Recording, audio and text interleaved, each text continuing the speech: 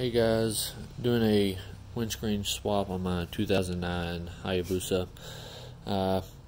Looked at a couple videos online, putting in the zero gravity touring windscreen on it, swapping out a double bubble style at 6.2. It was just a little bit more wind than what I wanted. The only issue I came across watching other videos was removing the well nuts that are installed here. A lot of them use either a pick system or another way to pull it back out this way. There's this retaining ridge here in the center of it that actually is what holds it to your fairing.